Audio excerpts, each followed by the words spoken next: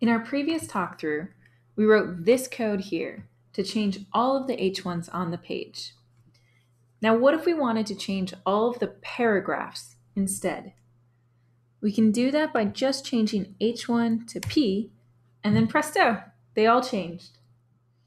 As you can see, in order to change which elements get affected by the text method, we just change what we pass in to this function.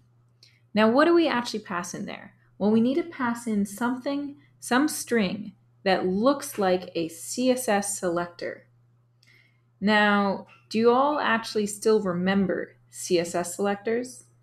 If not, this is a good time to go back and review them because we will be using them a lot here.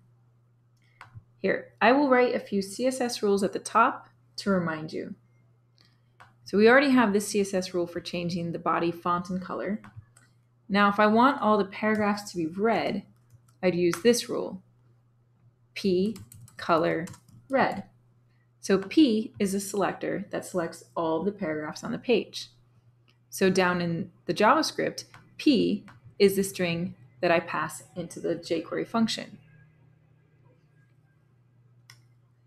Now I'm going to add another CSS rule to make the top headline purple. To make sure that I only select the top headline and none of the other H1s, I have to identify it by ID.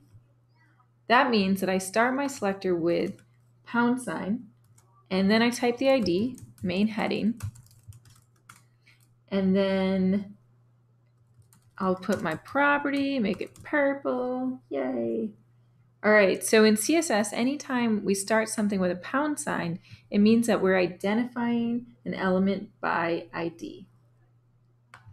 Now I'm going to go down to my JavaScript, start a new call to jQuery, and pass in that same selector, main heading, starting with that #, and then set some text, jQuery, more like yay query, woo. All right, great.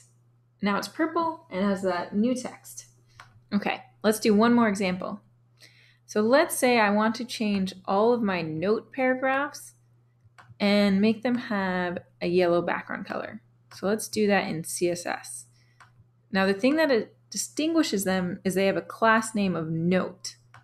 So I need to start my CSS rule with a dot and then write the class name, and then I can do my property. So that dot means we're selecting by class name.